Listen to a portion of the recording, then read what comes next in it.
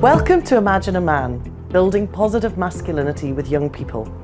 This online toolkit training answers two really important questions. What is positive masculinity and why is it important?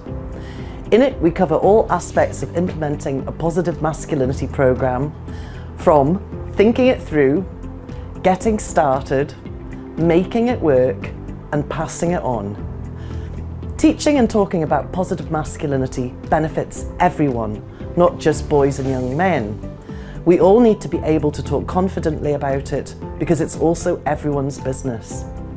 If we want boys and young men to be positive and to flourish, then we need to be able to articulate what this might look like.